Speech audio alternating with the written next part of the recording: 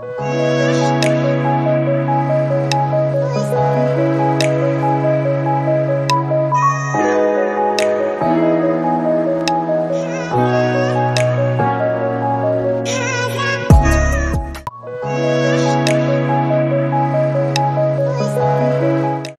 guys, you're welcome back to my channel today. Thank you so much for stopping by. In this video, we'll be cutting this dress that you can see on your screen. In my last tutorial, we drafted out the pattern. In this video, we are going to be joining our patterns together. If you've not seen the pattern drafting tutorial, I'm going to leave the link in the comment section, so go ahead and watch it before you come join us on this particular one. So I have my pattern paper on my fabric. This is my front pattern paper. I folded my fabric into two and I placed my front pattern paper on it. So I'm going to go ahead and start cutting. So as you can see on the neckline, on the armhole area, I'm adding about half an inch. Okay, so I'm cutting like this. And as you can see, my fabric is wider than my pattern paper because I want the base of this dress to have an A-line effect. Okay, so you don't have to make yours an A-line effect. It's still going to be okay like this. So what I did was to extend my fabric on the base by 3 inches. Okay, I'm going to mark the 3 inches. So I'll slant from that 3 inches to meet the hip line. So once I cut and I get to the hip line, I'm just going to slant to meet the 3 inches that I extended the base of the fabric with. Okay, so that's what I'm going to do. After doing that, guys, I'm going to go ahead and cut. So I'm cutting through the slanted line. Okay, and on the base of the dress, I'm going to just go up by 1 inch and I'll cut it out. Okay, after doing that, guys, this is what I have. So I'll go ahead and remove my pattern paper from my fabric. Okay, so like I said before, my fabric is folded into two, meaning my center front is on fold. Okay, so the next thing I'm going to do is to take my dart on the neckline area. Remember, I left 1 inch for my dart intake on the neckline, so I'm going to take in that dart. To do that, I'll first of all pin my shoulders together so my fabric does not move. Okay, so I'm going to now go inward from the center front by 2.5 inches. So I took 2 inches at first and then I changed my mind and I made it 2.5 inches. So go ahead and take 2.5 inches from the center front.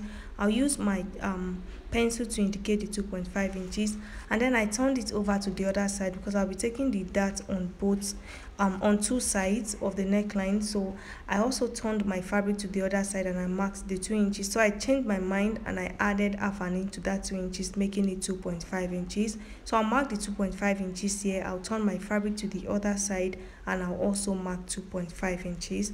After doing that, guys, I'm going to notch on that 2.5 inches mark just so I know where to take in my dart. Okay, so just go ahead and notch. After notching, guys, I'm going to open my fabric and I'll mark the length of my dart. So notching is very important so that when you're sewing on your sewing machine, you know where to start your dart from. So after notching, I'm going to open the neckline up like this. As you can see, my notch on both sides. So the next thing I'll do is to figure out how long I want the dart to be. So I want it to be about 5 inches long. You can do 3 inches, 4 inches, okay, 4.5 inches, depending on what you want. So as you can see, I'm placing my tape on that notch and I'm going down by 5 inches. And you can see that the tape that I placed is not straight. Okay, so your dart is going to be slanted. It's not going to be a straight dart at all. So just look at the way I'm placing my ruler in a slanted form. I'm connecting from that notch, okay, to meet the 5 inches that is going to be the length of my dart, and I'm repeating the same thing on the other side. So this is the reason why I notched. Okay, so once I do anything here, I repeat it on the other notched area. Okay, so remember I left 1 inch for my dart. Okay, and my fabric was on fold. Okay, so what I'll do is to take half an inch on both sides of this line. Okay, half an inch plus half an inch is 1 inch. So I'm taking 1 inch dart here and I'm taking another 1 inch dart here. I hope you guys are not confused. Okay, so what I'll do now is to connect from that half an inch to meet the length of the dart like this. So this is our regular dart. Okay, the only difference is we are taking this on the neckline area. So I'm going to repeat the same thing for the other side of the dart. So whatever you do, make sure that this dart is not a straight dart. It's not supposed to be a straight line. It's supposed to be slanted.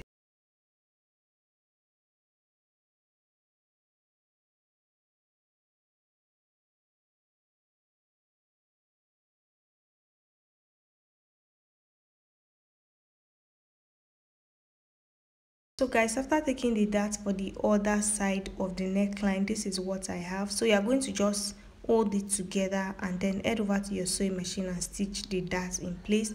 After doing that, go ahead and cut out your facing. So I'll be folding my fabric into two. I'm going to place them like this, okay, making sure the center front of the facing is also on fold. I'm going to extend my own facing to the shoulder area, okay. So I'm just going to trim out what I have like this. After doing that, I'm going to first of all take in my dart and then I'll sew my facing in place, meaning I'm still going to reduce my facing, because once I take in my dart, the facing is going to be wider than my fabric, okay. So I'm just trimming out the excess part that I don't need on this facing. After doing that, I'll take my dart and I'll sew the facing in place, and then I'll use my hemming gum to just iron the facing in place, okay. So go ahead and stitch your dart and then pipe the neckline. If you don't have enough fabric for your facing, you can go ahead and use your bias to just pipe your neckline after taking your dart, okay. So after taking in my dart and also sewing my facing in place, the next thing I'll do is to sew this part, okay. So I'm going to place it right sides facing right sides, and I'm going to sew using my 1/2 inch allowance. So all you have to do is to turn to the wrong side. You're going to arrange everything in place. If you like, you can go ahead and just pin it to hold it down, and then you sew all the way around. Because we extended the armhole area by 1 inch, you see that everything is going to match up, okay.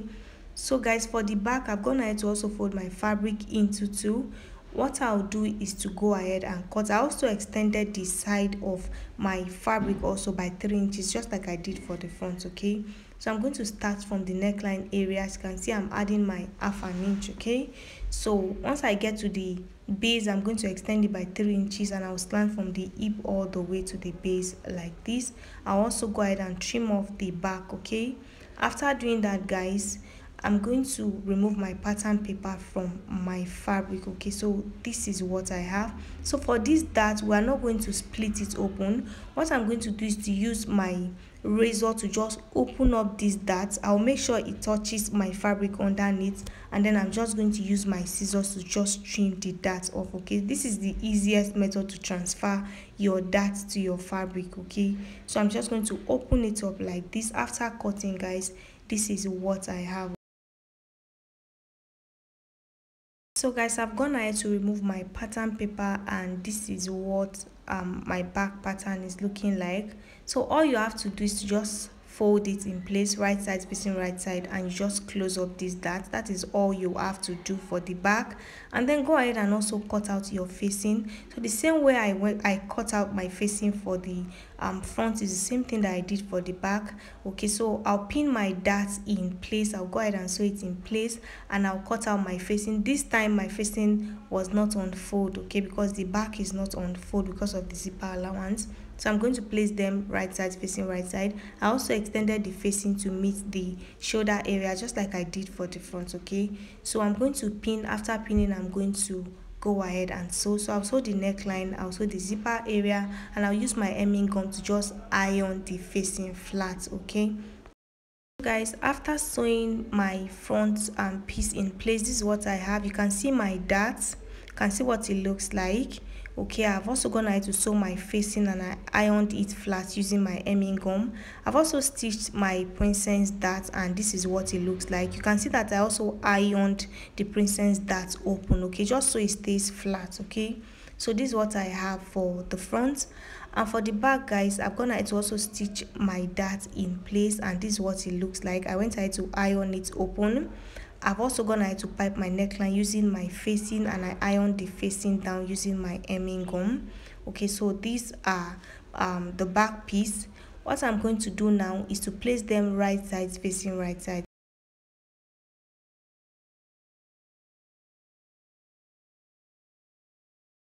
So I'm going to go ahead and fix my zipper, and I'll close the remaining side of the back, okay. So just go ahead and fix your zipper and then close the remaining part of the back, okay. This dress is not going to have any slit, so there's no need to leave any opening for the slit, okay. After fixing my zipper and closing the remaining part of the back, I'm going to place the back and the front piece right side facing right side. After doing that, I'll join the shoulders together, I will also go ahead and use my stitching allowance. Remember, while I was drafting, I added 1.5 inches as my stitching allowance. So I'll use my stitching allowance to sew on both sides, okay? And then I'm going to iron in place and I'll turn it to the right side.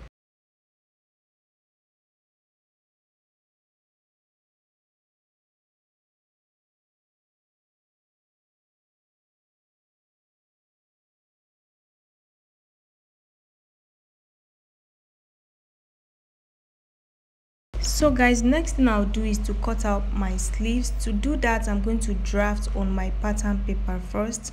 Okay, so for these sleeves, I'm just freestyling. Okay, there are different methods by which you can cut the sleeves that you can see on the thumbnail, but since I don't have enough fabric, this is the method I'm going to work with. Okay, so on this end I went in by 3 inches and on the other end I came down by 5 inches. I'm going to use my free hand to just connect like this. After doing that, I'll determine the length of my sleeve. So the length of my sleeve is about 25 inches. Okay, I'll place my tape and I'll measure what I have here. I'll mark my round armhole circumference divided by 2, which I just did, and I added allowance to it. Okay, the next thing I'll do is to place my round arm circumference, okay, divided by 2, and I'll also add allowance. Okay, I'm doing that about 4 inches from the upper part of the sleeves. Okay, so after doing that, I'll connect like this. The next thing I'll do is to figure out where I want the flare to start from. So I'm going down by 19 inches. Okay, I'll mark the 19 inches like this, and then I'll rule a straight line across. After doing that, guys, the next thing I'm going to do is to place my round wrist circumference divided by 2 on this particular line. I'll also add allowance, so don't forget to add your stitching allowance to all these measurements. Once you divide it by 2, go ahead and add your stitching allowance. Okay, so after placing it, I'm going to now connect from this point all the way down. I've not added my stitching allowance, so once I connect, I'll just add my stitching allowance to that particular line and I'll connect.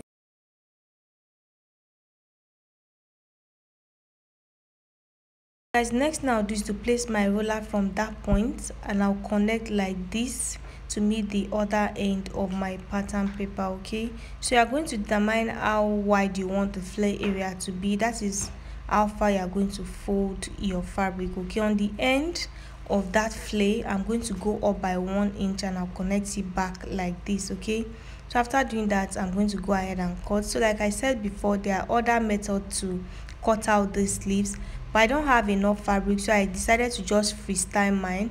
There's this other method where you have to slash and spread. Okay, so after cutting out, this is what I have, guys. I'm going to place this on my fabric folded into 4 to cut out my 2 sleeves. Okay, so I've gone ahead to do that, and this is what I have.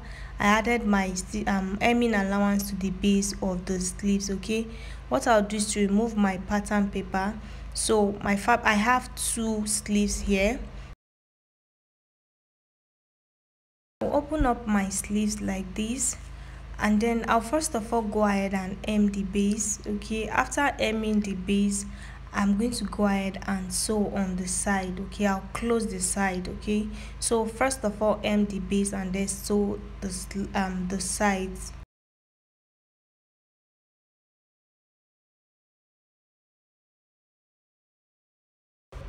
So guys, this is my dress. I've gone ahead to close up the side using my stitching allowance. Okay, and the next thing I'm going to do is to fix my sleeves. Okay, to do that, I'm going to go ahead and still adjust the armhole area. You know, when sewing a princess that posterior, it has this tendency of reducing the armhole area, so you have to still retrim your armhole area before fixing your sleeves in place. So I've sewn my sleeves in place, and this is what I have. What I'll do now is to bring back my dress. Okay, as you can see, it's not even matching. Okay, so what I'm going to do now is to measure my round armhole circumference on the armhole area of this dress. Okay, so I'll trim both sides of the armhole area just so my sleeves can fit into this armhole area. Okay, so guys, I don't have enough fabric to recreate this welt pocket, so I just went ahead to cut out this piece of fabric that was about 5 inches wide, and the length is 2 inches. I used half an inch to just close the sides up. Okay, pattern drafting tutorial, I drew something that looks like a wet pocket on this dart area. So that is where I'm going to place this fabric. It's going to give it that pocket illusion. Okay, that is why I just went I didn't want to leave it like that, so I just went ahead to just cut out this fabric. I'll sew it and I'll iron it down. Okay, so the rough edges is going to be down. Okay, after pinning, I'll go ahead and sew and just iron it down. Okay, so that is what I'll do, and then I'll go ahead and retrim the armhole area. As you can see me doing, I'm placing my round armhole circumference divided by 2. Okay, and I'll trim off. Okay, after doing that, I'll repeat the same thing for this other side, and after doing that, I'll just go ahead and fix my sleeves and I'll hem the base of my dress. Okay, so guys, for this tutorial I managed 2 yards of crepe fabric. I would advise that you use a fabric that is thicker than crepe, okay, so that the hip area is going to pop. As you can see, my own hip area was just there. So guys, that is all for this tutorial. I hope it was helpful. Don't forget to like this video, leave your questions in the comment section. Thank you so much for watching. I'll see you guys in the next one.